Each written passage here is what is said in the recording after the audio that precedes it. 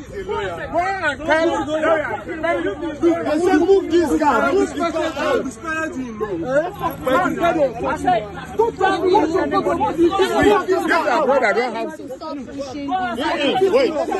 guy.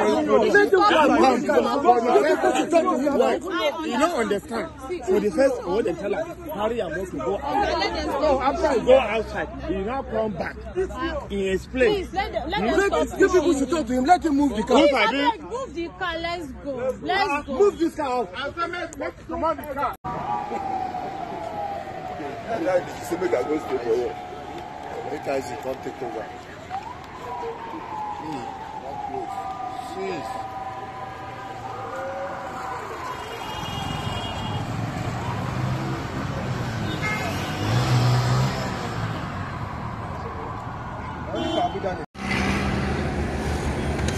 Revolution! No. Revolution! No. Revolution! No. Revolution! No. Revolution! No. People.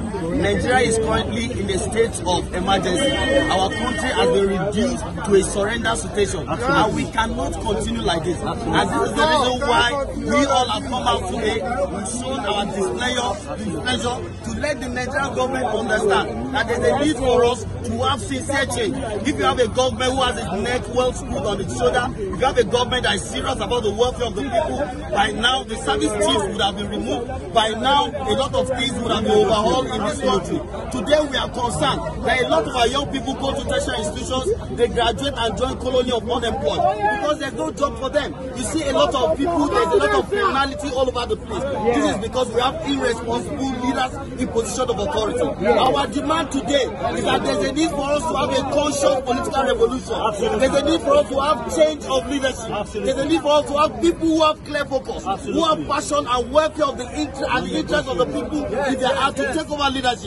This cannot be achieved by the political conglomeration of charlatans in position of authority. This cannot be achieved with the current political architecture in Nigeria. There's a need for us to allow people who are determined, who have the interest of people to take over leadership. And that's why we are saying no to APC, no to PDP, no to all these rascals in political authority. There's a need for us to liberate this country. I want to call on all Nigerians. No